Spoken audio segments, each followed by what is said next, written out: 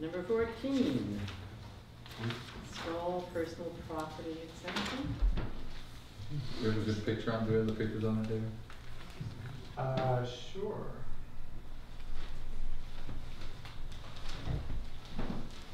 Yeah, where's the next one after that, should we? Right there you go. Did I miss it? No, that's it, and there's another one after that, but if you like pie charts, it's a pie chart. If you want a spreadsheet, the next one's a spreadsheet. But essentially they all say the same thing. In fact, though, if you go to the other one for a second, one more slide down.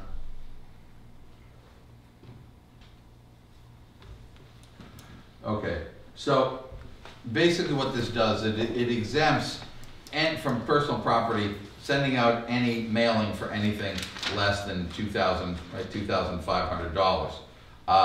Overall, this represents, reduces our revenue by only 1/20% or $8,000 out of a total value collected of $18 million.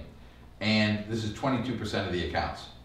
So in terms of, and some of these are as low as 44 cents, right? So it's less than the stamp, and then you've got to record it, and then if they don't pay it, there's a lien for 45 cents that, you know, is on there for 20 years, and no one, including the Department of Revenue, can get that taken away.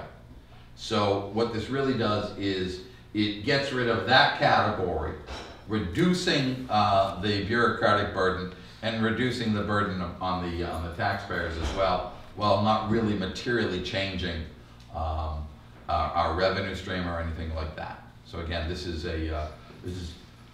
from a cost-benefit analysis. It costs more to collect this than it does to well, it costs more to collect it than it's worth. Question? Okay.